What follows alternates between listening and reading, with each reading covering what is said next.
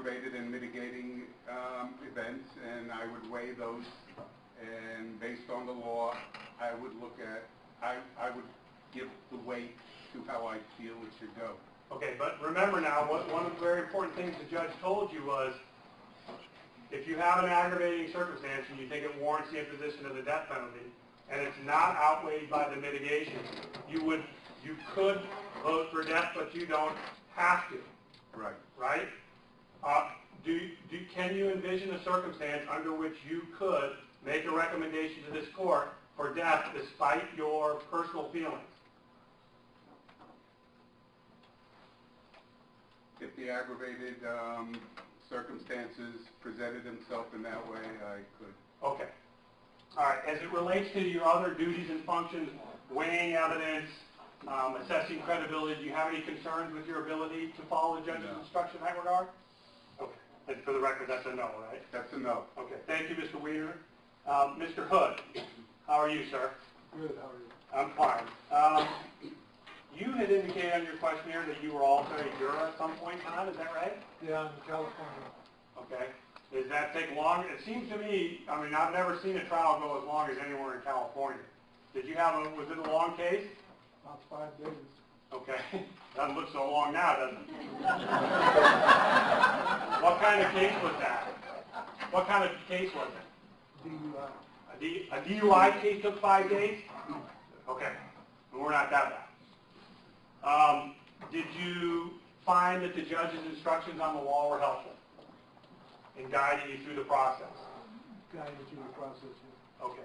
Now, you had indicated on your questionnaire, as I spoke with one of your fellow jurors, that you had, before you came in here, strongly held preconceived notions about the appropriateness of the death penalty. Is that correct? I believe if anybody's convicted of killing somebody, they should die. Okay. And now that you know what the law is on that regard, you can have an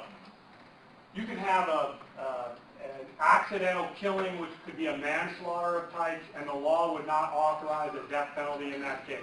You could have a second-degree murder, which is not involving premeditation, and the law would not authorize a death penalty in the case. And finally, not even all first-degree premeditated murders warrant the death penalty, because that's the law. Do you understand that? You say so. Okay. Well, ultimately, the judge is going to say so. And the question becomes, for our consideration today is, can you set aside your strongly held beliefs like Mr. Weiner and I just got done discussing, and if you get to the penalty phase, can you weigh the aggravators and the mitigators? It'd be pretty hard for me. Okay, so you have a question in your own mind with regard to your ability to perform that legal duty. Like I said, it would be very hard for me to, if the person's proven guilty. Mm-hmm. Okay, if the law instructs you that if the mitigators outweigh the aggravators, you must recommend life in prison, could you do that? I get that, but the mitigator would have to be awful strong. Okay. In terms of the question I've been asking, the flip side for your other fellow jurors is, the guilt phase of the trial, would your personal feelings or opinions regarding the death penalty affect your ability to judge the facts in the case? No, I wouldn't. Okay. The facts. Okay. All right, thank you, sir. Mr. Churlis, how are you, sir? I'm good. Your questionnaire, you did not answer the questions on the death penalty, the A, B, C, D, E. So could you tell us so we know what your position is on the death penalty, if you have any opinions regarding the death penalty? No, I do know nothing about the case. Right? Okay. That's not this time coming in. Right? Have you given, prior to coming into jury duty here this last week and a half, have you given any thought to the death penalty? And we're just looking to get a feeling or a feeling for your opinions regarding the death penalty. I know you don't know anything about the case. Do you feel you could make a recommendation for the death penalty to the judge? Okay? What you're thinking? Tell me what you're thinking about that. You heard the judge's instructions. Tell me what your feelings are on that.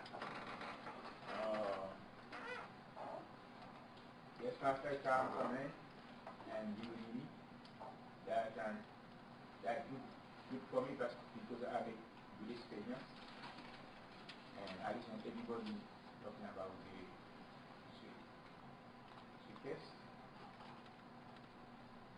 Me, I can say nothing about it. I'm not following. You can't say anything about, what do you mean by, tell me what you mean by that. Because I don't know what happened to the case. Right, you don't know any facts. Okay, and I'm not asking you, again, this is, the point of this process is to get you to discuss or to commit to your ability to follow the law. So the first thing I have to make sure is that you understand what the law is. Yeah. Do you understand what the legal principles are at play here that we've been talking about? Okay, talk to me about like the concept of premeditation. How do you feel about what your fellow jurors and I have been discussing about the time frame that may be involved in premeditation?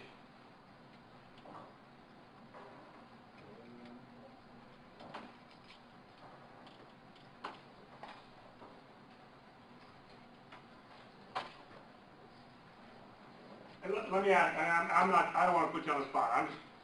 Are you having a problem understanding some of it? I talk fast, that's one of the problems. But are you having a problem understanding some of the terms or concepts that we've been using? Yes. Okay, and that's fine. I mean, I take it English is your second language? Yeah. Okay, did we talk already once or no? No, I don't. No. No, because I remember, I mean, your Creole is probably a lot better than mine. Yeah. Okay, and I wish I could communicate to you in Creole, but do you have a concern that you could be missing some of the legal concepts that we've been discussing? No. You nodded your head yes, but you said no. Are you definitely with me or what? Okay. All right. As it relates to the death penalty, if at the conclusion of this case you determine that the aggravating circumstances outweigh the mitigating circumstances, could you recommend a sentence of death to the judge? Yeah. Okay. Thank you very much, sir. I appreciate it.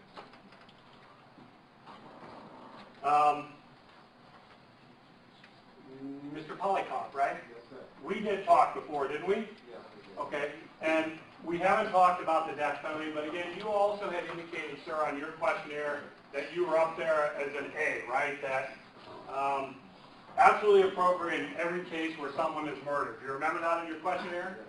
Okay. Do you understand now that the law is that it is not appropriate in every case where somebody is murdered? Okay. And so what you have to do in the end is weigh the aggravating circumstances against the mitigating circumstances. Correct. And if those mitigating circumstances outweigh the aggravating circumstance, you have to vote for life. Can you do that? Yes. Okay. The point ultimately is, can you take your personally held opinions, set them aside, and follow the law in the guilt phase of this case? Yes. All right. And your role as a juror here on the front end is to determine whether or not the state has proven the elements of the crime beyond a reasonable doubt. Are you are a man of some common sense?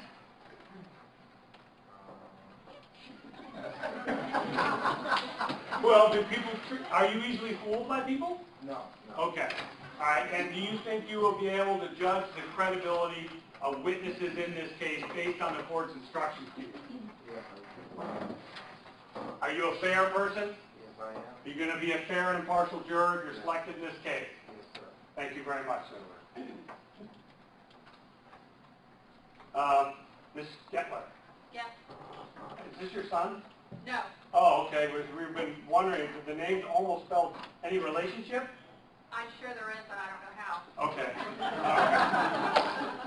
Because you, as we know from our previous discussions, are a longtime local resident, correct? Yes. All right. We spoke with you at some length earlier. Anything that we've discussed up to this point in time that would lead you to believe you could not be fair and impartial in this first phase of the trial, the guilt phase? No. All right. As it relates to the penalty phase, you identified yourself as a B, which is generally appropriate with very few exceptions. Regardless of what your personal opinions are, the judge has now told you exactly what the law is. I've talked to your fellow jurors about it ad nauseum, I know. do you feel that there's any problem on your part in following the judge's instructions, on the law? No. All right? And if in the end you determine that we don't prove any aggravation, there's no aggravator in the case, the law is you must vote for life. Can you do that? Yes. Okay, because that's what the law requires of you? Yes. What did you think when we talked about premeditation? Are you fine with how the law defines premeditation? Yes. All right. Okay. Do you want me to ask you no further questions? You can ask me whatever you want. Thank you, ma'am. We did spend time with you, and I don't want to go over and over the same subject. Do you have any issues or concerns with any of the topics we've discussed up to this point in time? No, I don't. Thank you very much. Okay, Ms. Tabuto? Did I say that right? No. I didn't? Oh, Ms. Grover, I'm sorry. No, I'm way off. I'm back a row.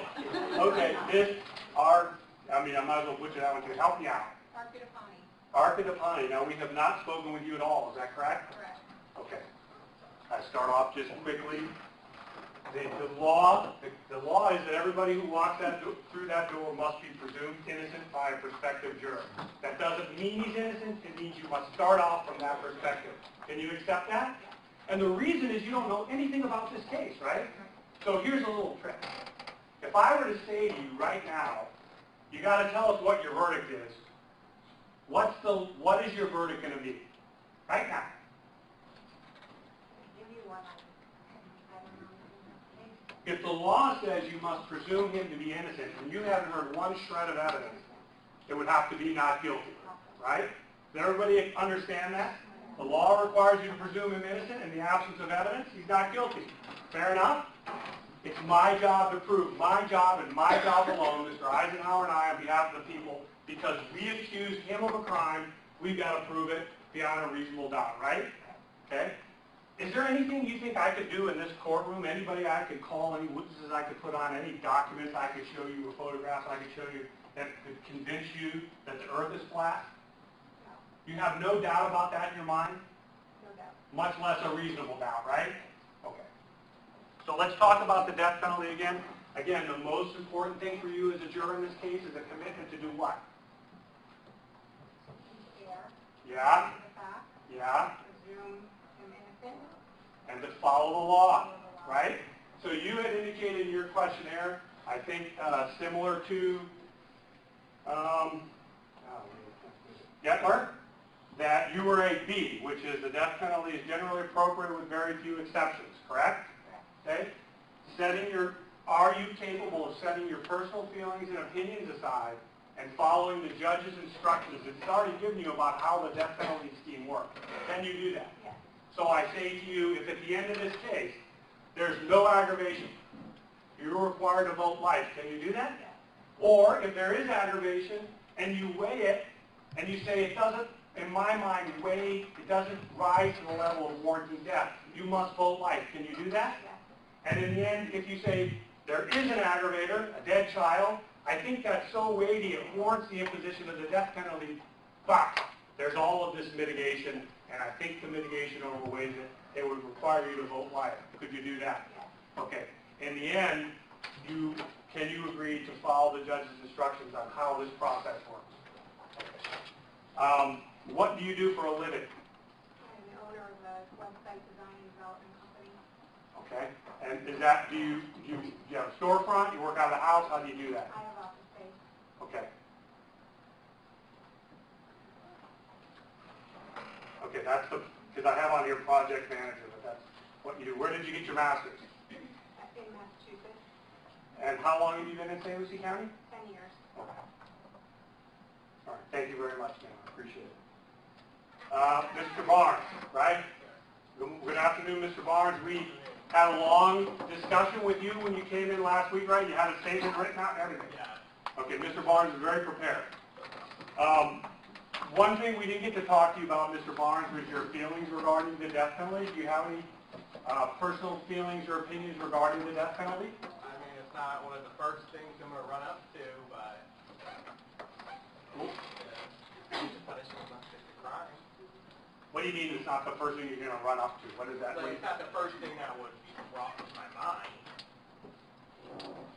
It's not, oh, somebody died, okay, death penalty, no. Okay, okay. And you understand now after, I mean, have you given, you do some, I think you indicated this, you're in school and you have some legal or interest in the law or something like that? That's correct. Okay. And in that context, you've given no thought to the system, the structure, or how the death penalty works? Would rephrase that? Yeah, just some of your jurors have come in here and said I'm adamantly opposed to it. Some of them said I'm strongly in favor of it. I'm just kind of trying to get a flavor for what your feelings or opinions are prior to coming in here. You know, I'm not for it and I'm not against it. Okay. Okay. I think I put that on the questionnaire. I think it was C. Yes, that's correct. C is that's what you did for it. When you have heard what the judge indicated regarding aggravators and mitigators, can you follow that instruction? Of course. At the end of the day, my beliefs really don't matter, is what the law says. Okay. And is there anything about you that we should know that you think might make you anything other than fair and impartial and able to follow the law in this case? No. Okay. All right. Thank you very much. I appreciate it. Ms. Jones, Yes, you were a juror in a prior case, right? yes, And where was that at? it was in Oregon. Oh, out in Oregon? And how much different is how they do it in Oregon versus how we do it here? Well, I wasn't on a case of this significance, and so I didn't spend 2 weeks maybe. Whether I was going to be on the jury. You had it on their grand theft or something, right? Yeah, that's right. The only difference was that the defendant's mother worked for me. So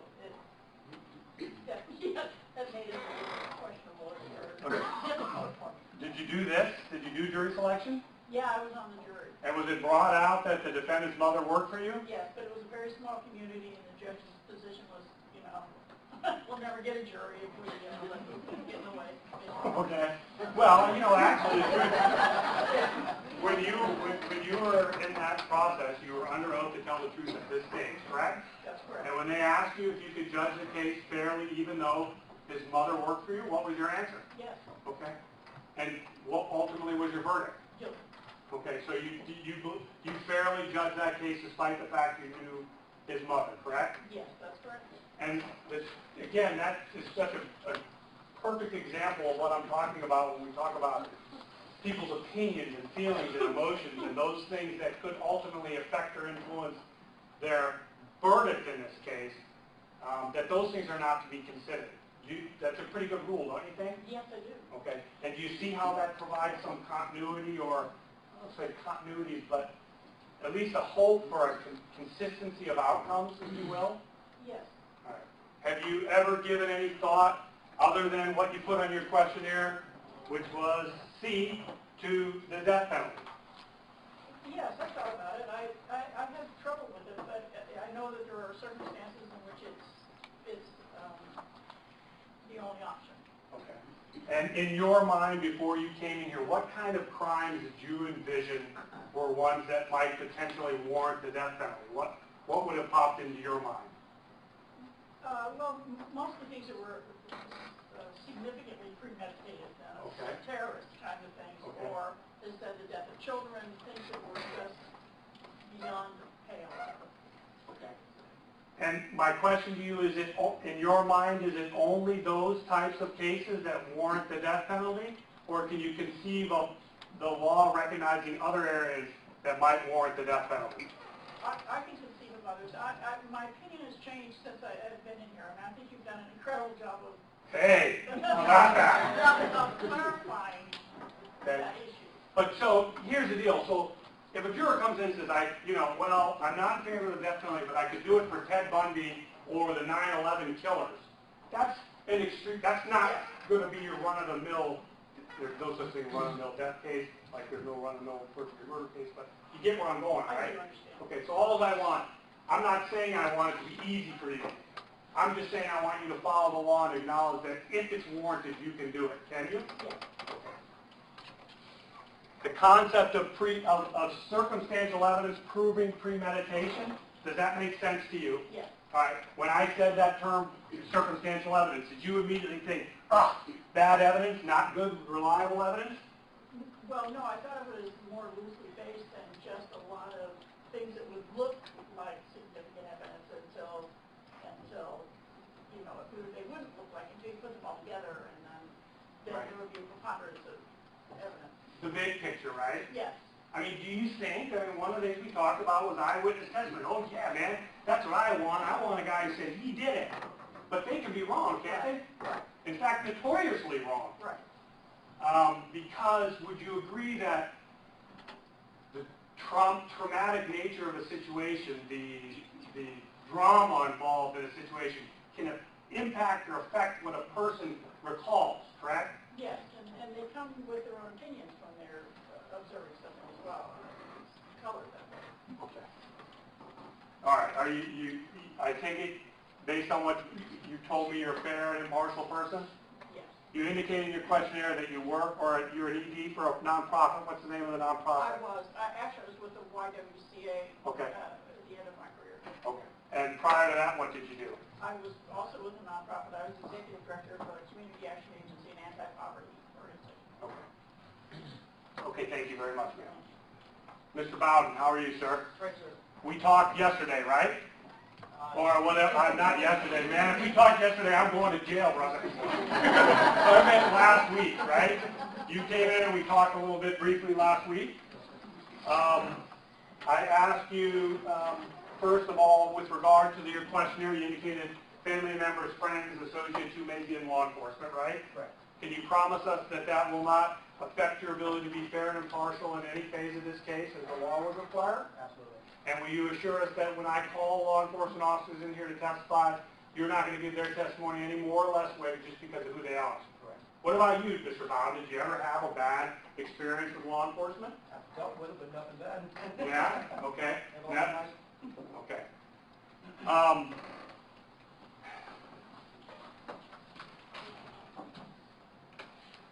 What did you not hear me say, Mr. Bowden? I'm sorry, I got over here, so you're fine, Mr. Rucker. What did you not hear me say about what the state must prove, this is going to be a real big double negative, for first-degree murder? What did I not hear you say? Yeah, remember what I said was, I got to prove somebody's dead, I got to prove he did it, criminal act, and I got to prove premeditation. And then I defined premeditation. What did I not tell you I have to prove? What don't I have to prove based on that? Wow. I'm not sure. No? Anybody got an idea? Help Mr. Bowden out? Shadow of a doubt. Huh? Shadow of a doubt. Okay, that's the burden. You're right, I don't got to do that. Thank you for helping me out there. An element, right? There's three elements to it. There's somebody's dead, it's criminal act, and it's premeditation. How about this? Why? You want to know why, Mr. Bowden? Yes. Do you? How about Oh, I you? thought you asked me if I, yeah. I'm asking, you want to know why? What about, do you want to know why? Well, I'm curious, but I don't think it's necessary. All right, what do you think? I do want to know why. What's your name? Miss Lloyd, I'm sorry. Ms. Lloyd, you want to know why? Ms. Stetlin, you want to know why? Who wants to know why? But don't be afraid, so there's a smattering of hands went up. Now, the law says I don't have to tell you why, and I don't have to prove why. So if I don't have to prove why, who is going to make me prove why, if the law doesn't require it? Well, no. I don't need anybody. My point to you is, if the judge doesn't instruct you that I've got to prove why or motive, are you going to make me prove it? No. Because that's not required. It's no different than holding me to a higher burden. Now, I may prove why, but I don't have to, Mr. Bowden. Can you accept that? Absolutely. Motive. Motive is not an element, but motive may provide information as to why, and or premeditation, and or any of the other elements in the case. Do you agree? I agree with that. Okay. If the law doesn't require me to prove something, are you gonna acknowledge that and not hold me to a higher burden? Understanding how the death penalty scheme works in the end of this case, you determine the defendant's guilt beyond a reasonable doubt. You consider what aggravators there are by law. You determine that the aggravator is sufficient to warrant the imposition of the death penalty and they outweigh the mitigator. Can you recommend to the judge a death penalty in this case? Yes, I can. Okay. You're going to follow your oath to follow the law. Yes, I will. Mr. Bowden, thank you. Miss St. Elliott. Ellen? Hi. You're new too, right? We haven't talked to you? Okay. Tell me what you do for a living. Oh, okay. So you draw blood. Yes, Ugh. Are you good at it? I'm not so bad. You did it on the first shot, right? Okay. I mean, can I assume that when you're getting one of us in the, do you work for like LabCorp or one of them? Okay. So can I assume when the patient's there and you come in and you're prepared to draw blood, you don't just kind of walk in, grab the needle, and hope you stick it in a vein, right? Okay. You're looking, you're trying to find the best vein, you're making a conscious decision to try to make this as easy on the patient as possible, right? Yes, sir. Is that because of your training and your educational background? Yes, sir. Okay. So you follow certain rules in that regard, and in this courtroom, the rule, it's all right, I'll move, I'm sorry. The rule of law applies, and I've talked about that ad nauseum. Why, tell me why, do you think I keep harping on follow the law? Because you have to follow instructions and to make sure that everything goes smooth and fair. And have you had, as I've talked to the 30 some odd jurors before you, has there been one of them that I haven't asked, will you follow the law? Because I want a commitment, because I want to make sure at the end of this case, when I'm asking you to follow the law, I know you've already committed in that regard. Are you committed to follow the law? Yes, sir. Do you have any preconceived notions of guilt or innocence in this case? No, sir. Right. The judge will talk to you about weighing the credibility of witnesses, weighing the quality of the evidence. Do you feel up to that task? Yes, sir. How old are you? Okay, so you're one of our younger jurors. I know we maybe have somebody in the early 20s, maybe 19. Somebody was 19. Yeah, oh, there you are. Okay, good. So here's the deal. As I told Mr. Rivera, right, we were putting in a lot of time, everybody. And at the end of the day, I got to do something that's very uncomfortable to me, and that's take my case and give it to you. All right? And I do that with an understanding that you've agreed to follow the law, and not more importantly, but as importantly, to do your job and render a verdict. Are you willing to give whatever time it takes to do that? If I can, yes, sir. Okay, and that's, I hear what you're saying, but let's just talk now about the law. Here's the deal. We have had, in the past, a situation where an individual is picked for the jury. They've gone through this whole process, weeks of this, or as long as you guys have been here, and commitments to follow the law, whatever. And then they go out, and they're out, and they're out, and they're out, and then a knock comes to the door, and we're said, one of the jurors is balled up, crying in the corner, that person can't make a decision. You can't have it. Do you understand that? Yes, sir. And if anybody feels that way, it's here today and now that we got to be told that. That's why, who do you think I like it? You know, I want to start trying a case too.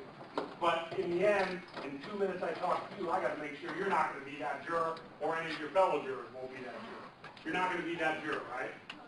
When we talk about the death penalty scheme, because you and I haven't got to talk about anything, do you understand how it works now? Okay? Before you came in here, I didn't look in your questionnaire. What was your letter? Do you remember what your letter was? Okay, do you have any feelings, strong opinions, one way or the other, regarding the death penalty before you walked in here? Well, it's pretty serious. Right. I don't believe on the death penalty, but I am willing to follow the law and work with it. Okay. When you say you don't believe in it, tell me what, you got to try to quantify what that means for me.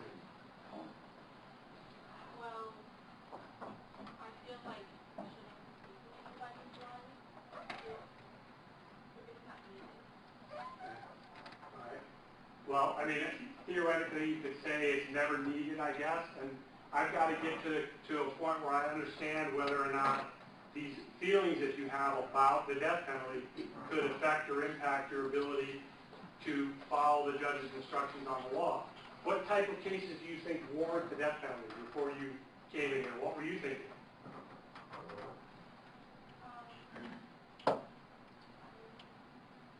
Did you give any thought to that? Okay. When you talk about your strong feelings of the death penalty, there's the first phase of the trial. And you get back in the jury room and it's 11-1, everybody's guilty. And you haven't yet made up your mind. But then you realize that if I say guilty, We're going to the second phase, which could ultimately result in a recommendation to the court. It's a recommendation to the court of the death penalty. Could that affect how you ultimately make your decision in that first part of the trial? Well, it shouldn't, because you guys said not to think about law. The operative Speak up. word is shouldn't. Have her speak up, Mr. I can't hear her. So you got to speak up just a little bit. She said it shouldn't. And so tell me, when you use the term shouldn't, that denotes to me or suggests to me you have some question in your mind. Well, there's no question. You guys said that not to put in our opinion. Right. To what the law is. Okay. And so at that first phase, you could render a verdict knowing that it could result in going to the second phase? All right, so now in the second phase, if you believe the aggravators outweigh the mitigators, could your strong personal opinion prohibit you from recommending death if you otherwise thought it would be appropriate under those circumstances? No, sir. Okay, you could follow the judge's instructions on that? Yes, sir. Okay. And just remember, we'll talk about your other issue with the judge. That's for him to address, okay? Okay, thank you very much. Ms. Garcia, Yes, sir. how are you? Good, how are you? Good. Yeah, we talked a little bit yesterday, right? No? No, You're another one that we didn't talk to? that's correct. Okay, so first question is, I see that you might know somebody in law enforcement from down in Stewart and Martin County. Of course, as we've said over and over, the law is that cannot affect or impact your verdict in this case. Every case must be based on the facts. Can you agree to follow that law? Yes, sir. Furthermore, a cop comes in and testifies, they're not entitled, she or he is not entitled to any more or less weight. Can you follow that law? Yes, sir. All right. You are a bank manager, is that right? Yes, sir. You're like the branch manager of a whole bank? Yeah. Who's responsible at the end of the day for making sure the till zeroes out? I am. You are? Yeah. Yeah? And so are you, like, when you balance your checkbook at the end of the month, this is so outdated. I mean, I'm such a dinosaur. But when you balance, back in the day, when you would balance your checkbook at the end of the month, did you have to zero it out, or did you get 10 cents here, 15 cents there, and say, okay. All right. And, that's always something I come back to this issue or this concept of reasonable doubt. As a banker, that's how you guys are, and accountants are the exact same way like we talked about engineers. You require an exactitude. But this is a messy business in a criminal case, and it's not always going to be an exact, match, if you will. Can you accept that? It's a question of assigning reason to what you might consider to be doubt. Are you a reasonable person? Oh, yeah. Easily fooled? No. Okay, as your duties as a manager, are you called upon to handle HR matters, or do you have somebody who does that? Yeah, no, I do that too. Okay. And that often requires you to kind of drill down and find out who's telling the truth, right? That is correct. Right. Some of these tools we talked about, are they helpful to you in assessing that in this case? Yeah.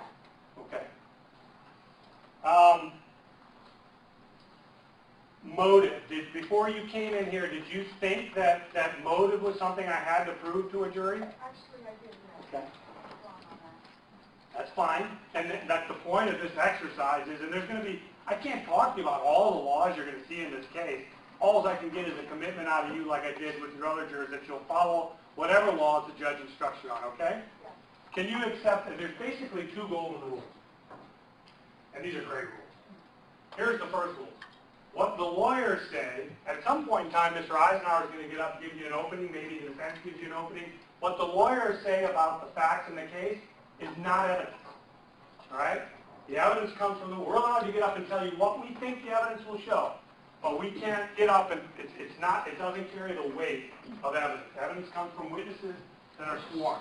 The second golden rule is, what the lawyers say about the law doesn't mean a hill of beans. The judge is the final word on the law, okay? Can you accept that? And can you agree that you will follow the judge's instructions on the law? We've talked at length. I just looked at your questionnaire to URAC. Sometimes appropriate, sometimes not. Given a lot of thought to this before you came in here today? No, but listening to everybody, it is a difficult choice to make. Okay. To do it as it's needed, but it is someone's life. And again, the fact that it's a murder case and the fact that it involves somebody's life, the burden of proof remains the same, whether it was a petty theft or this case. You with me on that? Okay. If the aggravation outweighs the mitigation, if you determine that it warrants death based upon a dead child, for instance, and it outweighs the mitigation, could you make a recommendation to the court for the death penalty? Do you believe that, do you believe that there's a proper role for the death penalty in our criminal justice system? Do you believe it's a just and proper function of government in certain cases to seek the death penalty? Okay. And do you know, or do you agree, that if you didn't like the death penalty, of course you would have to tell us here if you couldn't have followed the law, but if you wanted to change it, you don't make that change here in court. Where do you make that change? Tallahassee, the legislature, the other branch of government that deals with that, right? And that applies to every aspect of this case.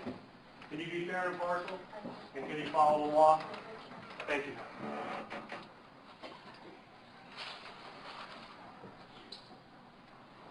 Mr. Galarza? Yes, sir. How are you, sir? Very good. We talked a lot yesterday with you. We did not get into details on the death penalty. I want to talk to you about all of this we've been discussing. You've indicated you're an A, correct? Yes, sir. All right. Do you recognize that there's nothing wrong with holding those opinions, but what I need is a commitment from you that you're going to follow the law? Do you recognize that? Yes, sir. Okay. So the judge will tell you, as we said over and over, if we get to the second phase of the trial, and you determine there is no aggravation, that I haven't done my job and proven an aggravator, you must vote for life. Can you follow that instruction? Yes, sir. If I get to that stage and you found I've proven aggravator, but you say, for instance, in the robbery one we talked about, you say, I don't think that aggravator is that weighty. I don't think it warrants the imposition of the death penalty. Can you follow that instruction and vote for life? Yes, sir. And finally, even if you find an aggravator, or dead child aggravator, for instance, but you find that there is litigation in the case that overrides that, and the law says you must vote for life, can you do that? Yes, sir. Because that's the law. Can you follow the law? Yes, sir. And we went on and on yesterday with you regarding your duties, but without rehashing, do you feel comfortable assessing credibility of witnesses? Yes, sir. Do you feel comfortable with the presumption of innocence and the burden of proof as we discussed it? Yes, sir. Okay. And in the end, will you agree that you will follow the judge's instructions as he gives you on the law in this case? Yes, sir. Thank you very much. Ms. Schultz was excused. Ms. Schultz was excused. Yes. So if I don't make a mark, I'm going to be calling Mr. Berry Ms. Schultz for the rest of the day. Right, Mr. Berry? Okay. You are our train dispatcher. Yes, sir. All right. Are you still dispatching trains? Nope. Because you're fixing to get real busy around this neck of the woods, I think. Where did you do that? In Omaha, Nebraska. Oh, really? Okay. And how long have you been with us in St. Lucie County? 3 years, 1st of October. Okay. With regard to your questionnaire, you indicated family members or friends that were in law enforcement, correct? Yes, sir. Without going over it again, the law says, you know, that should not influence how you ultimately determine the truth in this case. Can you accept that? Oh, yeah. Does that make sense to you? Yeah, Right? absolutely. I mean, wouldn't it be ridiculous if we were allowed to have jurors who say, you know, I have law enforcement, I believe everything law enforcement says, and if a cop gets up here and says he did it, then I'm going to find somebody guilty. That would be ridiculous. It would be absolutely ridiculous. They're people. Why would I need you if we did that? It wouldn't.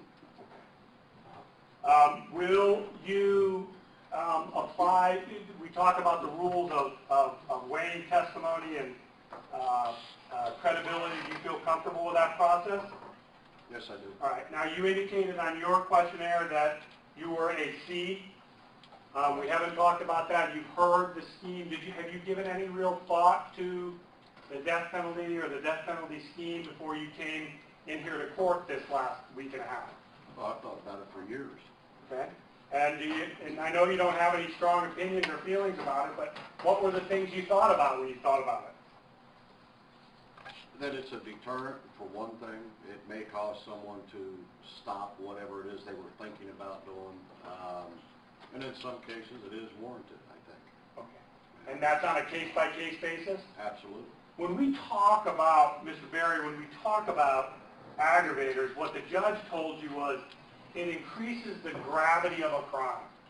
So when we go back to our, our hypothetical, running the light and so forth and causing injuries, as I added facts, those aggravated or increased the gravity of the crime, right?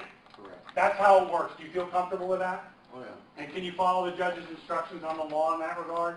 Yeah, Are you a fair and impartial person? I think so. All right. If you had to pick between using your common sense to determine the credibility of a witness, or looking at the witnesses, the consistency between the witness's testimony and the evidence, which one is the one you're most likely to rely on? The evidence. I don't think there's anything, such thing as common sense. We're all different. Holy mackerel, there's no such thing as common sense? Right. We're all different. Okay, but, I mean, have you ever seen anything well, okay, I'm going to leave it at that.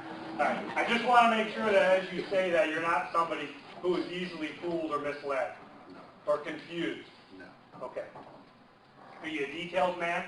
Oh, yeah. Okay. All right, you're going to follow the law, Mr. Berry? Yes, sir. Thank you. Mr. Minerva, so we talked a little bit before. We did not talk about the death penalty. Let's talk about your case for a moment that you were a juror in, the murder case. Was it here or somewhere else? Judge McCann. It was over in Judge McCann's courtroom? Yeah. How long ago was that? 4 or 5 years ago, I guess. Okay, and it wasn't either Mr. Eisenhower or I who were trying it? I don't believe so, no, sir. Okay. Was it a death penalty case or no? No, sir. No, sir, no. Okay. When you got, regardless of whether it's a first-degree murder case without the death penalty or with the death penalty, I assume when you get back in that room, everybody appreciates the gravity of the situation. We've all been talking about that. We're talking about life on both sides of the equation, and it's a big deal. When you got back there, did you have any issues with anybody who began to maybe address issues or raise topics that shouldn't be discussed in the jury room? No. No? Okay. Did anybody express any bias or any prejudice or anything of that nature? No, sir. And had they done that, Mr. Minerva, tell me, are you the type of man who would have spoken up and said, look, that's not to be discussed. That's not part of the legal basis upon which we can render a verdict? Correct, yes, sir. That's the kind of person you are? Okay. When we talked about, when you heard for the first time that this is a case in which the potential penalty of death is at stake, what did you think? Based on what was given in the news, which is what Okay, don't talk about that. I took everything with a grain of salt, Right?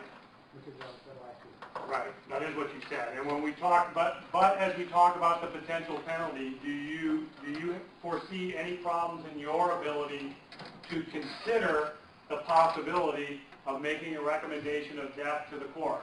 No, sir. Okay. Can you follow the judge's instructions in that regard? Of course. Okay. And do you realize, sir, Mr. Minerva, that this is not a numbers game? Okay. So, for instance, if I have 5 aggravators and there are no mitigators, that doesn't mean you could find the death penalty, because you might say none of those aggravators in my mind warrant the death penalty.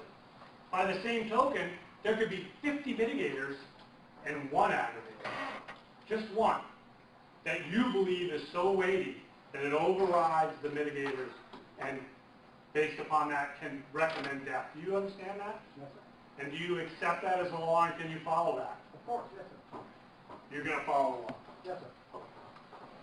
Thank you very much. Mr. Wilson, we talked a lot last night, You're our TSA guy, right? Okay. We did not get to talk to you about your feelings or opinions regarding the death penalty. On your questionnaire, you indicated you were an A, right? Okay. And now you know what the law is, like this gentleman over here and I just discussed, that the death penalty is not appropriate in every circumstance, not authorized in every circumstance in which there is a murder. Can you accept that? So, for instance, I say to you, New Year's Eve, I go out, I shoot off a gun. What goes up must come down. And I hit somebody in the head and I kill them. That's a manslaughter. You can't get the death penalty for that in the state of Florida. Second degree murder. I'm driving down the street. I got a beef with a guy. I drive by his house. I see the lights on. I figure I'm going to throw a shot through the window just to scare the heck out of him. But unfortunately, I hit somebody in that house and kill him. It's not premeditated murder, but it's second degree murder. You cannot get the death penalty for that. Finally, first degree murder, a premeditated planned murder. If there's no aggravators, you cannot get the death penalty for that. You would have to vote life. Could you do that? Yes, sir. And ultimately also, if you found there were sufficient aggravators, but the mitigators outweighed them, and the judge said you would have to vote life, could you do that? Yes, sir. Because that's the law? All right. And you're a fair man? Keep an open mind? You judge these witnesses based upon what they said and did, and not based on who they are or what they do for a living? Thank you, sir. Well, I ask you, should everybody who comes through that door as a criminal defendant be treated fairly? How do you ensure that? I'm sorry, I didn't hear that. Speak it, Say that say it one again. more time. Follow the law to the T, follow the law. I think Mr. Eisenhower unscrewed my coffee lid when I wasn't looking quite sure. That's probably designed to shut me up, but okay. Thank you very much, Mr. Wilson. Mr. Grobart? Grobart, I'm sorry, sir. Okay, and we spoke to you too. You're our PSL inspector, right? Yes. Now we've got an opportunity to discuss in more detail what your duties and responsibilities are as a juror, right? Do you understand them? Yes. Have you been a juror before? No. What did you think? You didn't raise your hand. What did you think when you got that jury summons showed up in your mailbox? What's the first thing popped into your head? Sitting in a room. Sitting in a room? Do you think you'd be sitting in the room for a week and a half? No. Okay.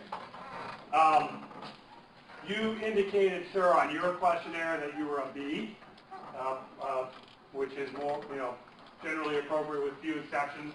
Mr. Wilson and I and Mr. Galarza and I have now discussed how that's not the law, right? Correct. And can you agree that you would set aside any strongly held opinions you have on the propriety of the death penalty and follow the judge's instructions on the law? Yes. Okay. So you're going to weigh the aggravators against the mitigators, and if the law requires you to return, and then have I done or said anything to you today that would suggest I want you to do anything other than follow the law? No. And so if you determine the mitigators outweigh the aggravators and the law says you must recommend life, is that what you'll do?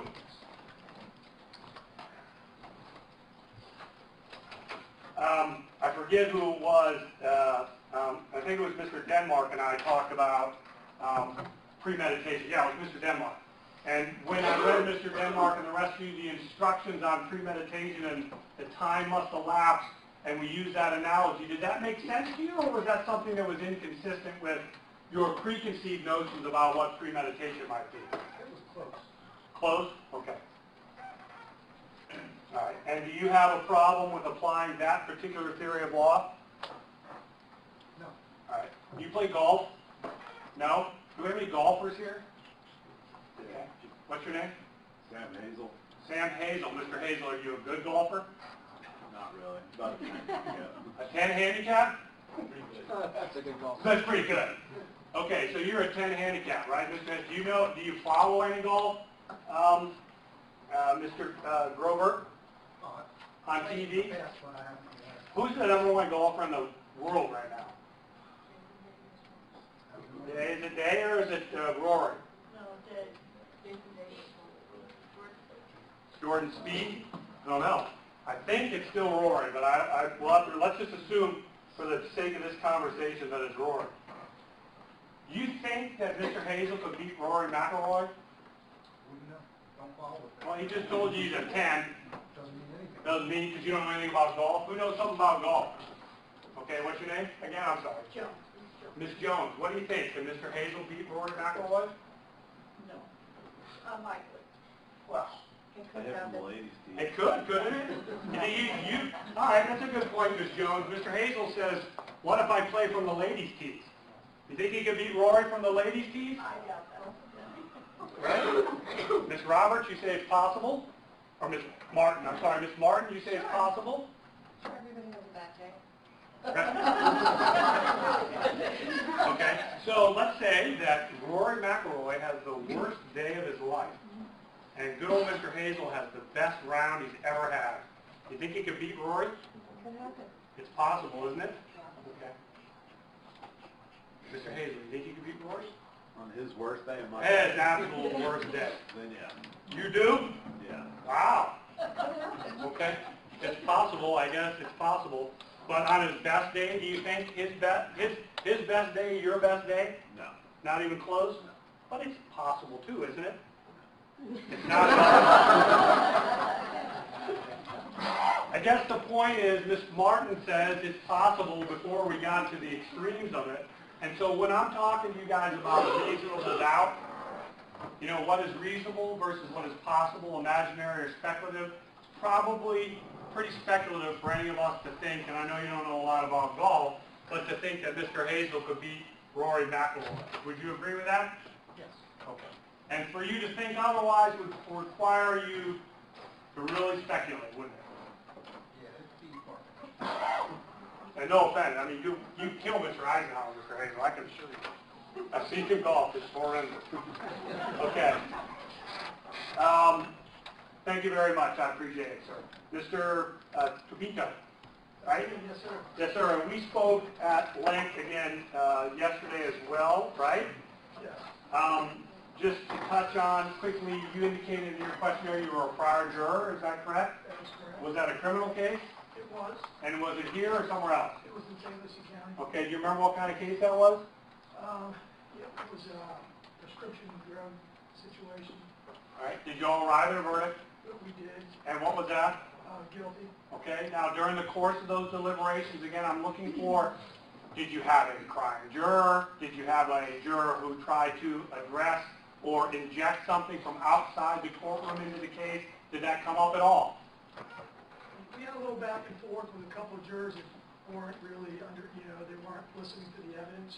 Okay. And after deliberating, they ultimately, followed the law. Okay. And that's how we came up with our decision. So, like I'm thinking, in my mind, these are the things that, your case, for instance, a prescription drug case, total scourge on society, the impact it's had on the lives of people who are the soccer moms who become addicted to drugs after having a tooth extracted, or whatever the case might be. And all those things are mitigating circumstances in nature. But when you're back there as a juror, somebody shouldn't be raising, well, she only had a tooth pulled, or whatever the reasoning for what she did might be, unless it's a defense, right? Correct. Okay, so what I talked to you guys about all along has been what the elements of the crime are, what I've got to prove, he did it, beyond a reasonable doubt. But I haven't talked to you about our defense case. Okay? And if you had to come up with a defense, what's a defense in your mind? What could be a defense? I'm not talking about just this case. I'm talking about under any circumstances. Your stance is to the circumstances, basically, defending your integrity and what took place, the evidence of what took place and how it took place. So, the law defines what the aggravators are, the law defines what the mitigators are, the law defines the elements. The law also tells you what defenses are. And defenses, just like crimes, have elements. So, for instance, somebody up here and I talked about insanity. And there would be a long instruction on what, somebody isn't insane just because they howl at the moon. There would have to be criteria that would have to be met. Can you accept the proposition that a defense, to the extent it is a defense at law, has got elements that you would have to follow just like anything else in your duties as a juror? Yes. Okay. Now, I didn't talk to you when we talked individually about your position, Mr. Tabuto, on the death penalty, but you had indicated you were the middle-of-the-road guy, right? Yes, sir. Do you see or foresee any problems or concerns in your mind with your ability to carry out your duties in this case, and should you deem it appropriate based on the aggravator versus the mitigators to make a recommendation of death to this court? No, I don't, after listening to the whole process and the fact that it's a recommendation, you know, not my burden only. Okay. It makes total sense that, that, you know, you follow the law and you present that. I don't want you to minimize that role at all, and you must understand that what the judge told you is, it is a recommendation and the final decision is left to him, but your recommendation carries great weight, okay? Are you still all right with that? Absolutely. Okay. You indicated on your questionnaire you might have had family members or friends had a run-in with the law, anything about that case or experience that could affect your ability to be fair and impartial to anybody here? No, Promise us you'll leave that outside, that has nothing to do with this case. 100%. Okay. Thank you very much, I appreciate it. Mr. Stanley, how are you, sir? Good, yourself? I'm fine. We talked a little bit the other day, I think, right? Same question I talked to Mr. Tabudo about. You had indicated family member, or friend, or somebody had running with the law. Anything about that situation that could create a problem with your ability to be fair and impartial in this case? No. Okay. Now, you indicated, because we didn't get to talk to you about specifically the death penalty, that you were a B on the questionnaire. Do you recall that? No. Okay, that's fine. And a B was whatever, I can't remember, appropriate most of the time, inappropriate sometimes, something like that. But do you understand how the process works? That we've got two phases. The first one is, did he do it? You understand that? Correct. Do you see any problem in your ability to be a fair and impartial juror on the front end of, did he do it? No, I don't. You going to make me prove it? Yes. Because that's my job, right? Yes. And that's the law. Number two, if you determine he is guilty beyond a reasonable doubt, can you set aside any preconceived notions or opinions that you have held or hold about the death penalty and make a recommendation to the judge based on the law? Yes. So if the law requires you to make a recommendation of life, will you do that? Yes. Because that's what the law requires? Yes. Okay. What did you think about circumstantial evidence? I mean, could you imagine any other way I would go about proving premeditation? I would hope other ways to prove premeditation. Okay. But I'm saying if I use circumstantial evidence or rely on circumstantial evidence to prove, let's say, motive or intent, can you accept that that's a legal way for me to prove those things? Yes. Okay. Okay, thank you very much, sir. I appreciate it. Ms. Galindo, Yes. how are you? Good, you? Good. I do not have a occupation for you on my questionnaire. Are you a student? What is your occupation? Unemployed. I mean, like, I never had a job, and I'm not. Okay. You are how old, 19? Yes. Okay. So what did you think about when we were talking over here with my friend from the bank about the crying juror not being up to the task? She was a young girl, and she just got overwhelmed. Thought she could do it. She told the attorney she could do it, and when it came down to it, she just couldn't do it. It was too much. What did that resonate with you at all? Well, yeah, I remember you saying it. I know you remember me saying it. I'm just wondering, did you think to yourself, gosh, could that be me? I'm not picking on you because I'm picking on you because you're 19. So, is there, in your mind, do you think that could be you? No. All right, good. So let's say my good friend here, what's your name? What? No. Mr. Howard. Mr. Howard's a little older than you. A couple of years your senior. All right? So you and Mr. Howard are serving in the jury back there. And Mr. Howard and 10 other jurors have decided that Mr. Eisenhower and I failed miserably. We did not meet our burden of proof. But you are convinced, after reviewing the evidence and looking at the photographs and listening to the testimony, that we absolutely proved our case beyond a reasonable doubt. And Mr. Howard says to you, look here, dearie, I've been around a lot longer than you. I've been on this planet a lot longer than you, and I know the way it is. What are you going to do? I'm going to stick with what I think. Yeah? And what the evidence shows. You don't think Mr. Howard has got more life experience than you? I'm sure he has more life experience than I do, but that doesn't necessarily mean that what he thinks is in accordance with the law and everything that we've been shown. Okay.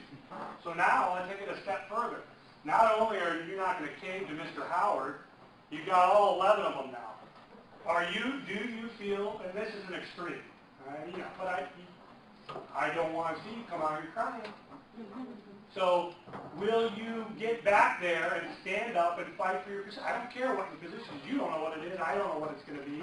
It's going to be your view of the evidence, but will you stick to your guns and hold to your position if you feel it is in accord, you arrive at it in accordance with the law? Yes, unless, like we said earlier, with discussion in the, amongst the jury, that if somebody brings up something that I fail to realize, then I will stand by what I, have included from the evidence. You can recognize that your initial assessment might have been flawed, and Mr. Howard might have some good points, and you'll listen to that. Yes. Right. The point is, I'm asking you, or what I want you to understand is that when you get back there in that first phase of the trial, your vote is as equally as important as everybody else's, because you must all agree unanimously on the verdict. Okay? All right. I want you to keep an open mind, but I want you to participate too, because your vote counts. Are you going to participate? Yes. All right. And then when you get to that penalty case, as a 19-year-old adult in this country, you're being tasked with the responsibility of determining whether or not a recommendation should be made to the court for life or death. Do you feel you're up to that task? Yes. Okay. You held, I think you put down D on there, right?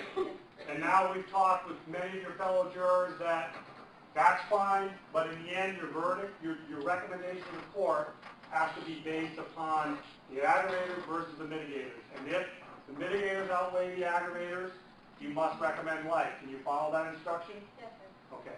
Any reason you can envision that you would be unable to follow the judge's instructions on the law in this case? All right. What do you want to be someday? I don't really know at this point. All right. Are you going to school or intend on going to school? What's your plan? Well, last year a lot of things came up. Okay. So I'm not entirely sure what I'm going to do. All right. Okay. Thank you very much, and we appreciate your honesty. Ms. Sanat. Senate. I'm sorry. I see you back there. We talked a little bit the other day, right? Yes, we did. Okay. You're one of my teachers. Yes, I am. What do you teach? 9th grade freshman seminar and 8th general paper. What? 8th 8th general paper? general paper. It's a college level class in Cambridge University. It's a writing course based on current events and past history. Okay. So this is like IB type stuff, or? We're better than I do. And look, that wasn't even on the radar when I was in school. It was just get in, get out. There are a lot of burdens on a lot of the testing, and school is just brutal. You have developed. Your fellow teacher and I talked about maybe over time, you guys start off, with all these lofty aspirations, and then you become somewhat jaded. Jaded is the word. Where are you in shades of jade? Because I teach 9th grade. Yeah. I tell my students that when you walk in here, I don't care what you did last year. When you walk in here, I treat you as a good day. It's a brand new day. And every single day is a brand new day. So, somewhat jaded. I do have to assess and evaluate what they say to me on a daily basis. And maybe at the beginning of my career, I would be fluffy and okay, whatever. And now I'm a little bit tougher on them.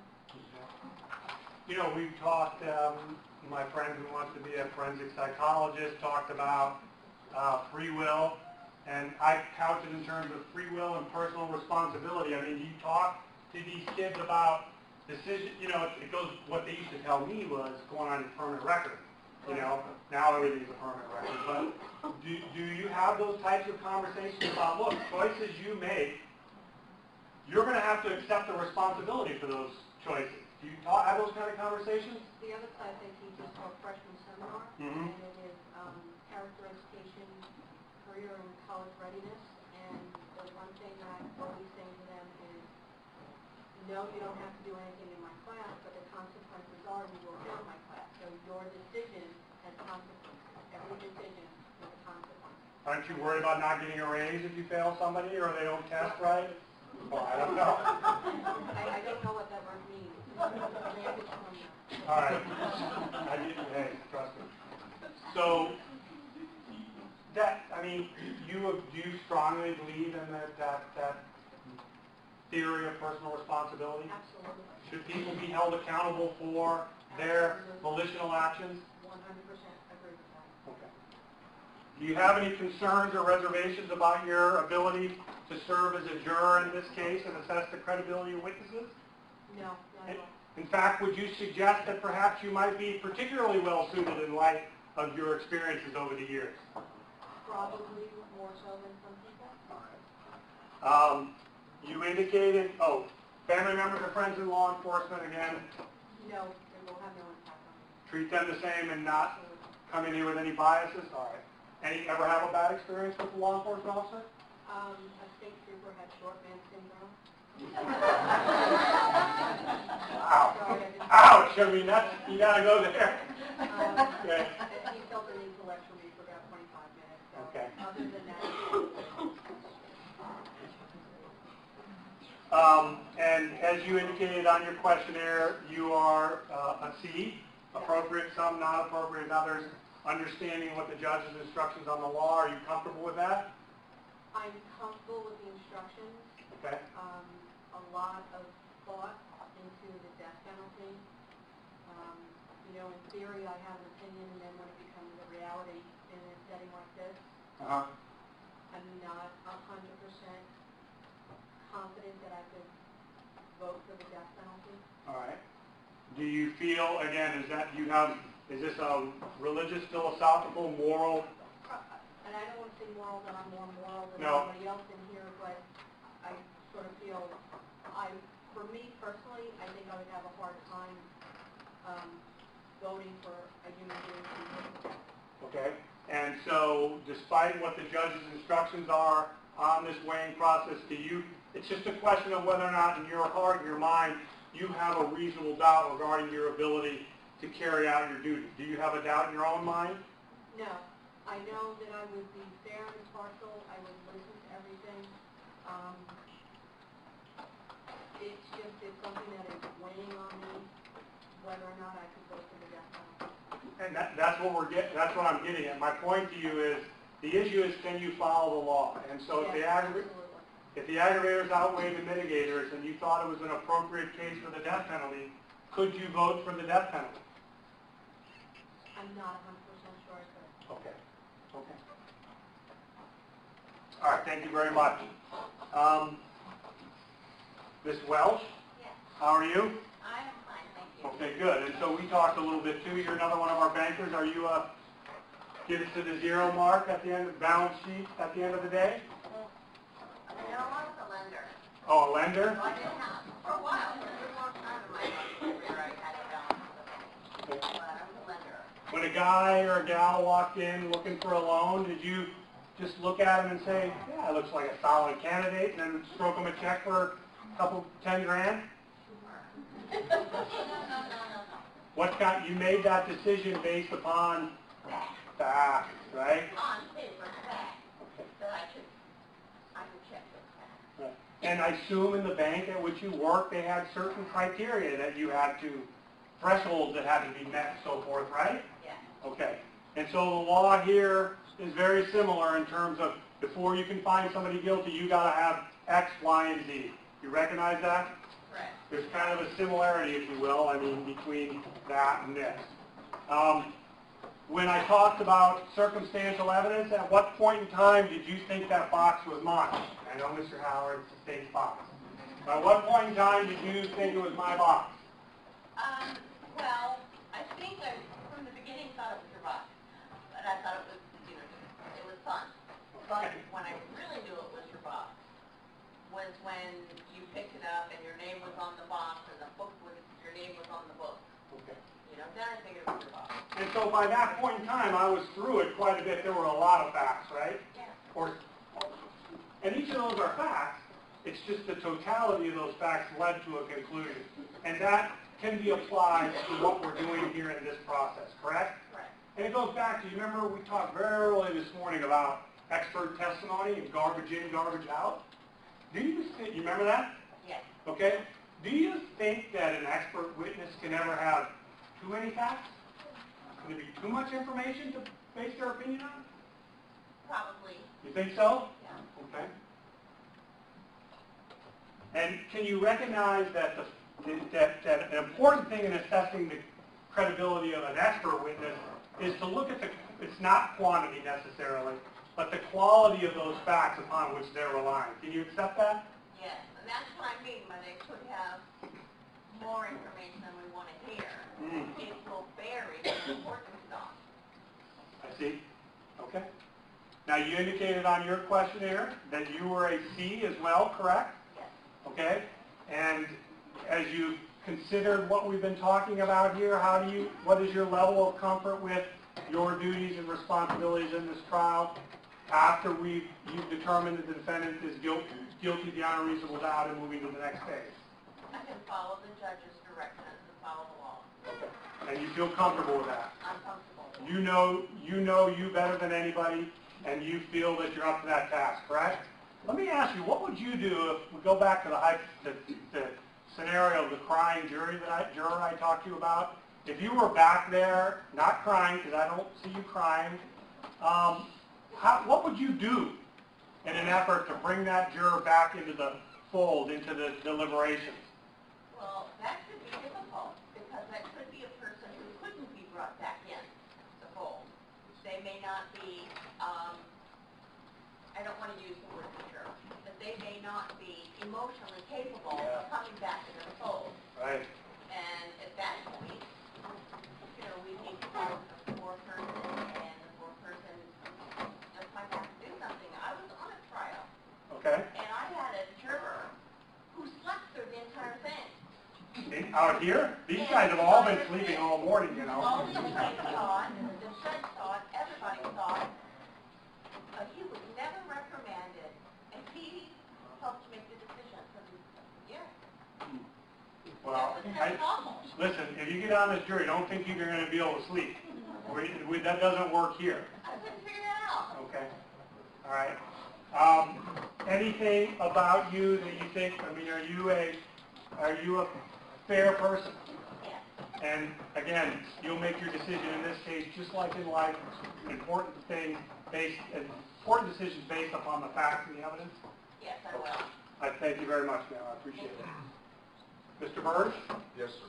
how are you? We have not spoken? I have not spoken. Okay.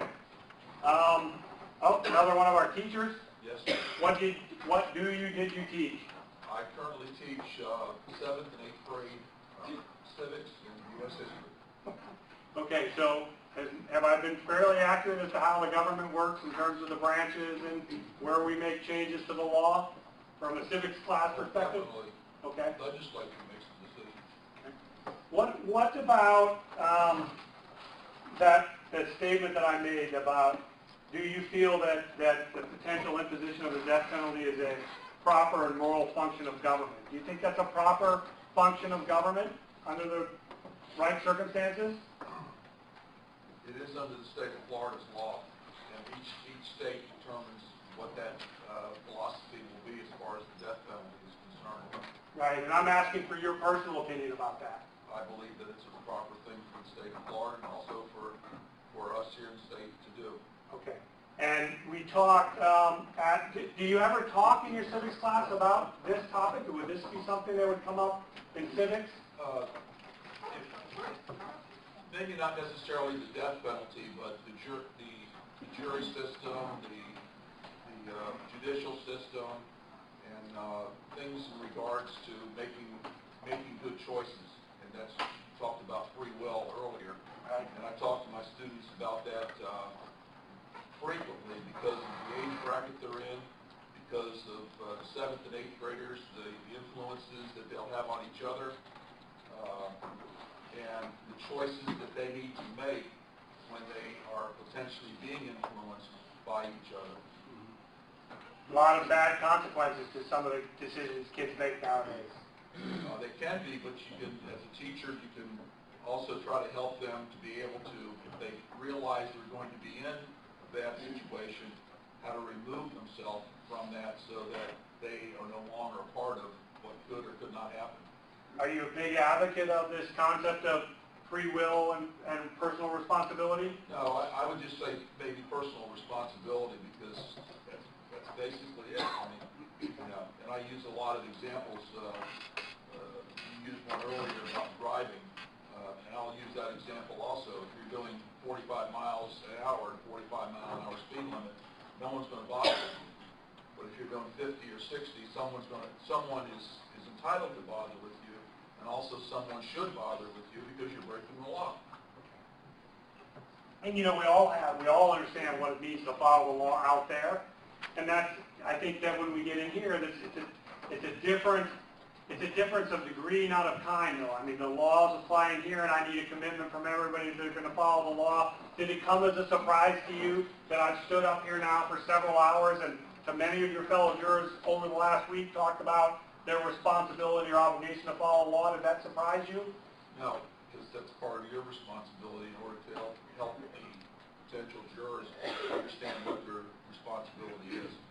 When I said that, when I mentioned the concept of jury nullification, I understand it. okay, tell us in your opinion what deleterious impact or effect jury nullification has on the system. Well, it had it in the 50s, the 1950s especially, in the South, because whenever someone who would be coming up in front of a jury, and juries were made up of basically white males at that particular time, and the good old boy system and such, and just, oh, don't worry about it. And we saw this very much in the civil rights era, especially in Mississippi and Alabama. So jury nullification, happened during those particular times. I don't know that jury nullification is happening in these times today. And I guess the point I would ask you is if you're a juror in this case and you get back there and somebody says, I don't care what the evidence says, this is what I'm going to do. I'm going to disregard the law, I'm going to disregard the evidence, and I'm going to render a verdict because I have certain feelings or opinions. What are you going to do? I'm going to take and ask them, we're going to have to go through that process. Okay. You're going to have to, and then try to, reason with them that what they're doing is not correct. And they need to follow the law, the instructions that were presented by the judge, and work through that. And as you pointed out, for as long as it takes, until we really don't feel that we can change that, get that person to come around to follow the law. Now, you indicated on your questionnaire that you were a C in this death penalty questionnaire. And do you, before you came in here, any strong feelings or opinions that you think could affect your ability to, weigh the mitigators and the aggravators? No. Okay. You going to follow the law, sir? Follow the law as instructed. Thank you very much. I appreciate it. Ms. Cameron Cosberg. Cosberg, how are you? I'm okay. So you raised your hand a couple times. We talked about premeditation was the one, you were the first one to raise the topic of premeditation. And when I talked to your fellow jurors about what the law says about premeditation, did that kind of comport with or jive with what you previously thought of premeditation? Yes. Have you given that much? Is that something you think about a lot? Nope. Okay. And so you understand that when we talk about what went through somebody's mind, that I can prove that by showing you a series of facts that might give you some insight into that, right? Yes. Tell me, what do you think? Why might somebody commit a murder? You're going to snap. Could snap. Okay? Right? Now, if the judge doesn't instruct you on a could have snapped defense, No. okay? if that's not a legal defense at law for you, if you determine that my view of the evidence is he could have snapped, are you going to render a verdict based on that, or are you going to render a verdict based on the law? The law. Okay? When I talked about, with your fellow jurors about the death penalty, I didn't see what you're a B, is what you put on the questionnaire, you remember? You don't remember? Refresh? Yeah, that's fine. I know that was like, what, 2 weeks ago, but you indicated, the question was, do you have any strong feelings or opinions regarding the death penalty? And you checked off B, generally appropriate with few exceptions. Do you remember that? Yeah. Okay. And like I talked with your other fellow jurors about, it's okay to have opinions and theories and whatever the case might be, but you have to leave those outside and follow the judge's instructions on how the death penalty works. You remember that? Yes. And so, if the judge instructs you, if the mitigators outweigh the aggravators, you have to vote for life. Can you do that? Yes. Could you follow the judge's instructions in that regard? Yes. Tell me what about you would make you a good juror. Something I don't know that I can't get from a questionnaire. Make me a good juror. Yeah? Very strong-minded. Once I have my mind made up, that's it. Okay. Confident. And Let me ask you a question. You say, once I have my mind made up, that's it. Will you promise me that if Mr. Howard has a good idea, you'll listen to what he has to say? yes. Right? I mean, it's a free flow. But guess what? You may have some really good ideas too, right? Yes. You're going to speak up and tell the other jurors what you think? Yes. Okay. What do you do for a living? I don't have an occupation for you. I am a stay-at-home mom. Okay. What did you do outside the home before having kids? Receptionist, secretary, Okay. security guard. Okay. You got like run. Hospitality license. Wow. Yeah. You're like a jack of all trades. Let's talk about the security guard issue a little bit, because there's a kind of a component of law enforcement associated with that. Yes. Can you assure us that despite that background experience you have, you're not going to treat this case any differently because it involves an allegation of murder of a law enforcement officer? No. And that you'll treat all law enforcement officers' testimony equally until you hear what they have to say? Yes. Okay. And you've never been a juror, or no, you have been a juror before. What kind of case? Criminal. What, do you remember the charge? Gravely, not so much. Okay. Was it here or somewhere else? Brooklyn, New York. Brooklyn, New York. How long did that one take? Like 4 to 5 days. 45 days? 4 to 5. Oh my goodness. Okay. Okay. And did you all arrive at a verdict in that case? Yes. Okay. And can you tell us what it was? You don't have to. If you don't want to, that's fine. Guilty. Okay. And when you got back there, was there anybody who tried to inject something from the outside? Yes. Ah, tell us. You don't want to tell us? Okay. All right. But did you all as jurors obviously not allow that to happen? Yes. Okay. So did you personally stand up against that person? All right. Great. All right. You're going to follow the law in this case if you're selected as a juror? Yes. Okay. Thank you very much, ma'am. I appreciate your patience. Ms. Kidd, how are you? Good, how are you? Good. You're our other juror in a murder case, right? Yes. Here or somewhere else? Here, St. County. How long ago? 5, 6 years ago. Okay. Well, you weren't on the same jury with Mr. Minerva, were you? I don't think so. Okay. Stranger things have happened, trust me. Do you know if it was a death penalty case or not? It was not. Okay. In terms of the experience as a juror in that case, it was kind of along the lines of what Ms. Cameron Cosburn and I talked about. When you got back in that room at the end of the day to begin your deliberations, was there anybody who tried to inject things into the case that were not legally to be considered? No. Okay. That's like, so for instance, if I were to tell you you're selected as a juror in this case again, and you're back there and you're deliberating, and somebody says, well, wait a minute now, I see what you're saying, and I see what the evidence is suggesting, but if we convict this guy, we got to go to the next phase. I'm having a problem with that. Do you recognize that that is not a legally reasonable doubt, and that would be something you'd have to fight against? Yes. Okay, because that's what the law says? Yes. Doesn't it make sense to you? I mean, do we want jurors making these decisions based on emotion? No. And doesn't that go both ways? Yes. Motions for the decedent's family, motions for the defendant or his family, we want to try to leave that out as much as humanly possible. Do you agree? Yes. Okay. And emotions don't really do anything to instruct us on what the truth is, do they? No. In fact, would you agree that they cloud or obscure the truth? Absolutely. All right.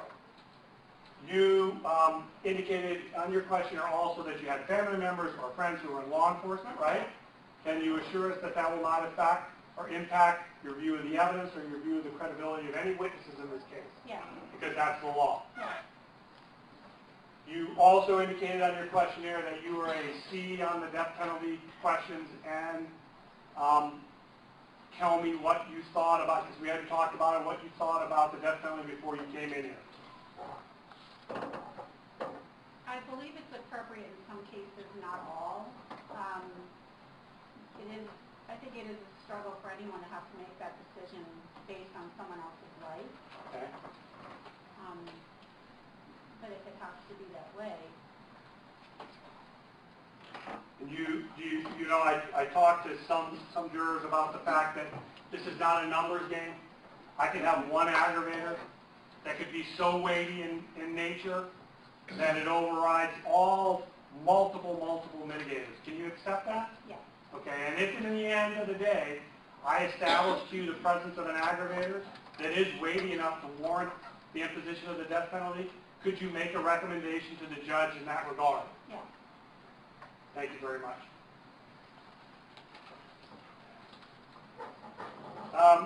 Ms. Zimmerman, Yes. good morning, or good afternoon. Good afternoon. What did you think when I said that the burden of proof in this case is no different because it's a death penalty case versus any other type of a case, a DUI or a petty theft? Did that surprise you? No. Okay. Can you think of any reason why you would hold me to a higher standard under the law than what the judge requires of me?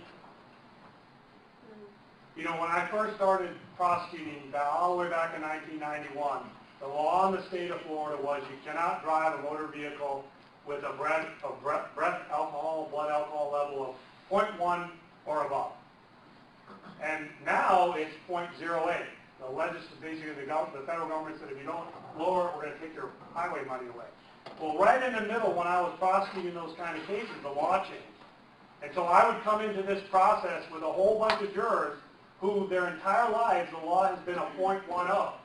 And I had to explain to them now it's an 08 because that's what the legislature said. And some of the jurors said, I think it should be a 10, I can't follow that law. And that was fine. That's what this process is about, to identify those people. Is there anything in this case or about this case that you think would prohibit or impair you from following the law? No, sir. We talked a little bit with you the other day, but we didn't talk about the death penalty, and I know, well, first of all, you've indicated you know or are familiar with or have friends who are in law enforcement. Yes, sir. The question is the same. Can you promise us you will not treat this case any differently in terms of your view of the truth because of that? It will not impact me, sir. Or the credibility of witnesses? No. Okay. Now, as it relates to the death penalty, you're another one of our teachers on the panel, right? Yes, sir. Are you at that stage in your career where you've become somewhat, what did we say? Jaded. Jaded? Or no? I prefer salty. Salty? I don't know what that means. What does that mean? Well, you know, when you start your sugar, you know, everybody's really cute, Yeah. and they're 8, and you love them. Then after about 15 years, you've heard it all, you've seen it all, you've been through everything, so you get a little salty. That's like, Not that you're not understanding, you understand, but it takes a little bit to get to the sugar after a while. you know, you say salty, Ms. Sinnott says jaded, and you know, what we're really talking about are life experiences that form how we look at the world, if you will. Do you think I should have some concern that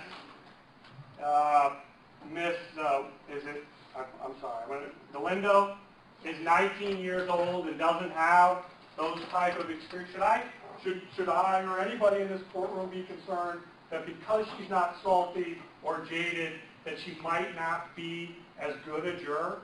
I don't think that'd be fair to judge her moral compass on her age. Okay. With respect to the death penalty, had you given it a lot of thought before you came into this process? No. Okay, you put on there that you are a C. Yes. Do you foresee any problems or conflicts in your belief system that could affect your ability to follow the judge's instructions of the law on this issue? No. If you're convinced beyond a reasonable doubt of the existence of an aggravator, a dead child, for instance, and it outweighs the mitigation, could you make a recommendation to His Honor for the death penalty? I would follow the law. Thank you. You're welcome. Mr. DeJuice, how are you, sir? Good. Did we talk? I can't remember if we talked yet or not. Yeah. Last week? Yeah. Okay. When we first started talking about the concept of premeditation, did you have any preconceived notions in your mind as to what that would entail? No. No? And when I talk about what the instruction is now, do you feel comfortable with your ability to comply with that instruction? Yes, sir. Okay. One of the other charges that we talked about a little bit with some of your other jurors was this concept of aggravated assault, and I want to go over the elements with you and ask you if you have any problems with it if you follow it and can follow the instruction, okay? All right, so aggravated assault, not to be confused with battery, we've already established is, the state would have to prove that the defendant intentionally and unlawfully threatened by word or act to do violence to the victim, so it could be a verbal threat or doing some type of an act of violence, and that at the time, the second element is the defendant appeared to have the ability to carry out that threat, and the third element is the act created in the mind of the victim a well-founded fear that violence was about to take place, and the assault was made with a deadly weapon. Okay? Is there anything about your duty to have to determine what somebody's intent was or whether or not somebody was in fear that could create problems for you in terms of that instruction? You follow that? Yes, sir. And you can apply that instruction to the facts in this case. Yes, sir. You ever been a juror before? No, sir. Okay. What do you do for a living? I don't have anything on. I work for the city of Fort St. Lucie. Okay, and Utilities department. which department? Utilities department. Okay, how long have you been with them? About 7 months. Isn't somebody else from the utilities department with Fort St. Lucie here, or maybe I'm mistaken? No. Works. Public Works, okay, I'm sorry. You know Mr. DeJuice? No. No? Okay. And for the record, that was Mr. Grobart, right? Yes. Okay. Tell me, you indicated on your questionnaire that you were a C as it relates to the death penalty. Is that right? Appropriate in some cases, not in others? Yes, sir. Had you given any thought to the death penalty before you came in here today? At first, yes, I did. I thought, somebody who would get the death penalty would be somebody who committed a whole bunch of murders and did a lot of crazy stuff. But now that I hear what you have to say, I'll follow the law. Okay, and I'm glad you raised that. I talked about that with one of your fellow jurors. You're not saying that you would only apply it to a serial killer or a mass murderer. You would be willing and to have an open mind to listen to what the aggravators are? Absolutely.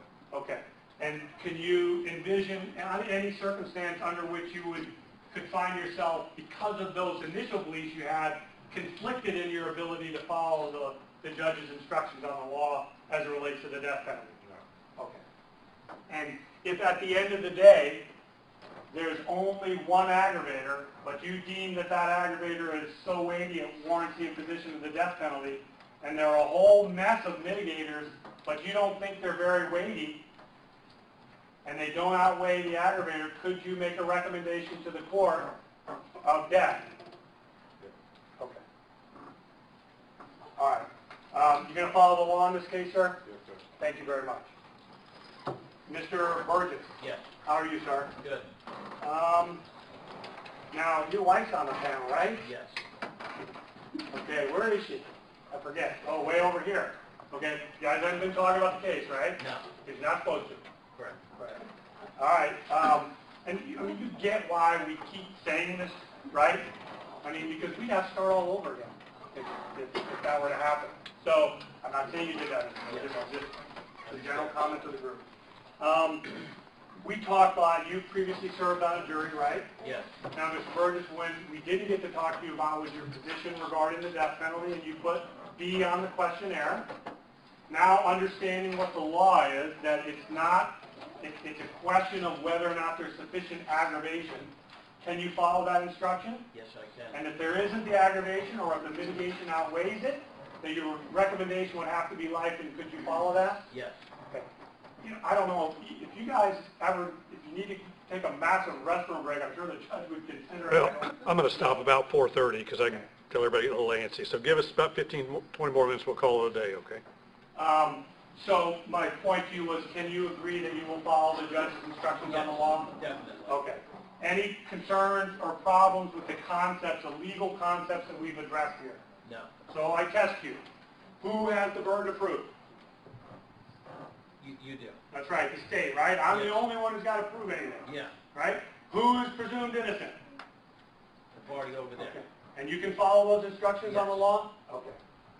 All right, thank you, Mr. Burgess, I appreciate it. Oh, I should ask, what happens if you and Ms. Burgess end up on this jury together? It's just still my opinion. Yeah? Yeah, I mean, You- she would not be an influence to me at all. Whoa!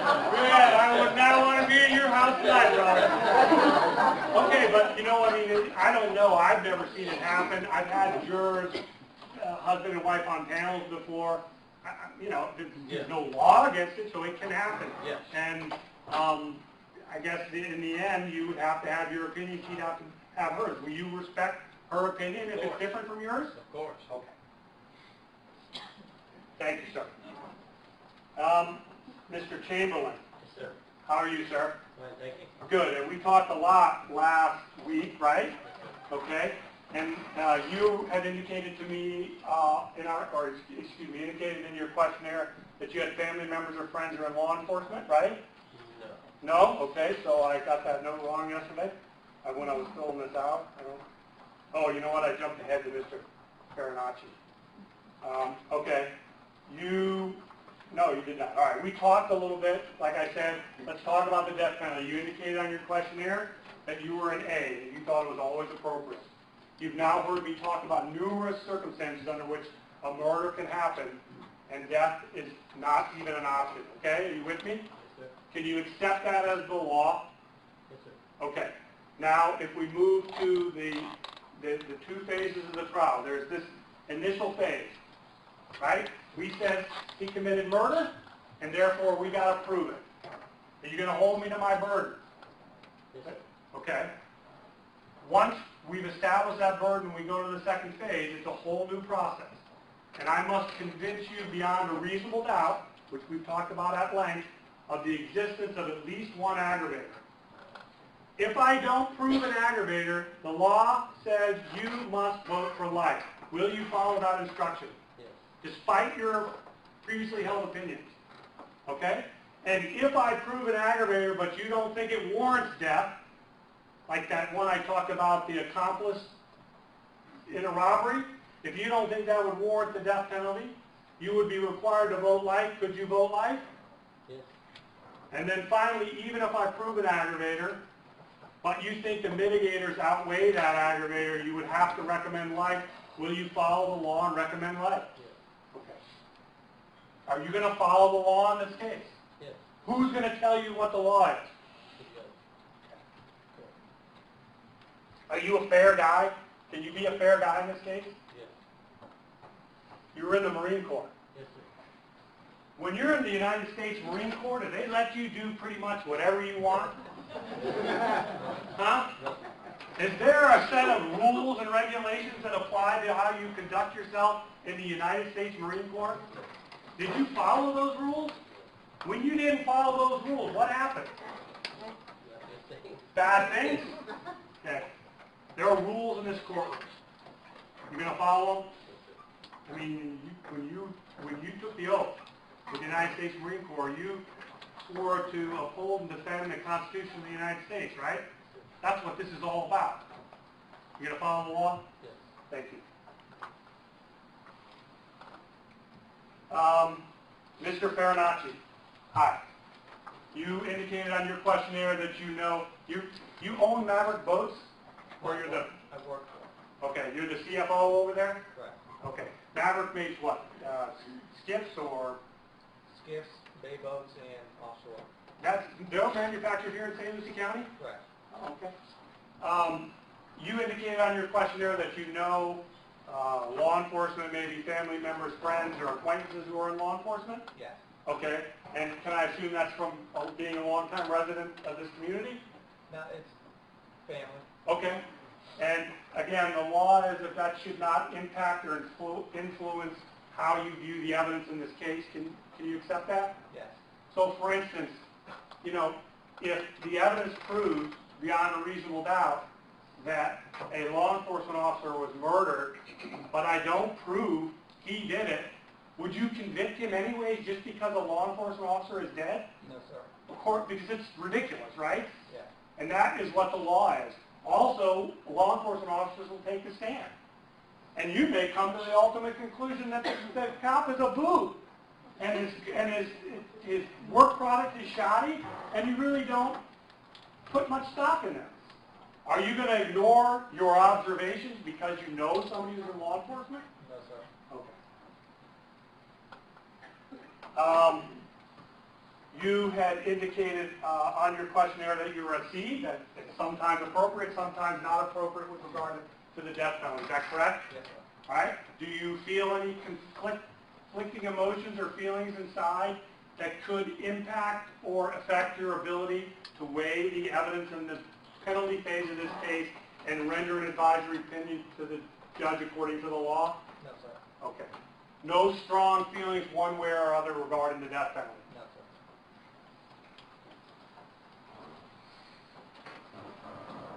sir. Okay, thank you very much. Ms. Flo, how are you? Oh, you are a cheer coach. I saw in your question, what school are you a cheer coach at? Okay. So games are not till later, right? You'll be able to get out to if you serve on this jury. Huh? 7 o'clock on Friday. Oh yeah, man, I'm telling you, we won't be here for 7 o'clock on Friday night. Unless you're back there deliberating, we might be here. What do you do? Is that like a side job? It is. Okay, what do you do? What's your primary occupation? I work in eye care, ophthalmology.com. Okay. Same question I asked Mr. Farinacci, and that relates, as many of your other jurors, you have indicated family members or friends who are in law enforcement. Is that correct? Correct. Again, can you promise us that will not affect or impact how you view the facts in this case? Absolutely. As you sit here today, if you had to identify the most important thing second to following the law, what would be more important than finding the truth in this case?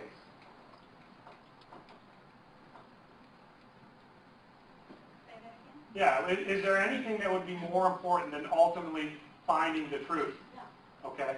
And do you agree, can you accept the proposition for at least how this system works? The only way we can assure that your verdict in the end speaks the truth is if you follow the law. Follow the law.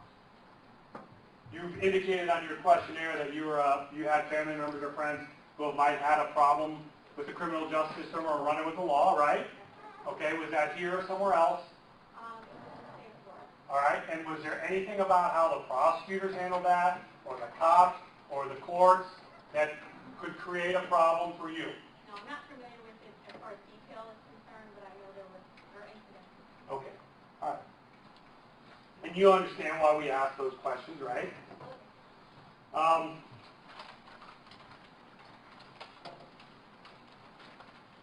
When we talk about the death penalty, your questionnaire indicates that you put a C on there, right? Is this something about which you gave any thought or a little thought prior to, excuse me? Not prior to. No? And when you saw that questionnaire, obviously, and you saw the nature of the charges, it obviously became readily apparent to you that this potentially could be a death penalty case? Tell me your initial impression when you saw that. Well, I wasn't really sure what it meant exactly, other than the fact that, how it would relate to the law. Okay. I know that I've always believed in the death penalty in the past, but until today, I really wasn't quite fully informed of what goes into it. So I feel like I'm more informed because of it. I mean, the judge gave you literally, almost literally, all of the instructions you'll get in the penalty case. He didn't get into aggravators and mitigators because we're not supposed to talk about facts, but that's the law. You heard it. Some of you heard it more than once. So any reason in your mind why you could not follow that instruction? And at the end of the day, if the aggravators in your mind outweigh the mitigators, would you be able to make a recommendation to the judge for death? Absolutely. Okay. Are you a fair person? I believe I am, yes. Thank you, ma'am. Mr. Estrellas? Yes, sir. Hi, and we talked a little bit, Yes, sir. right? This was great. So we're talking about, does anybody know law enforcement? Somebody asked Mr. Estrellas, and he said, yeah, they come into Publix all the time. Right? The jury questionnaire indicated that you are a C as it relates to the death penalty, right? Yes, sir. Okay, and before you came into this process, or I'll ask you the same question I asked just a moment ago. When you sat down and you started filling out the questionnaire and then you saw the nature of the charges and then the questions regarding the death penalty, obviously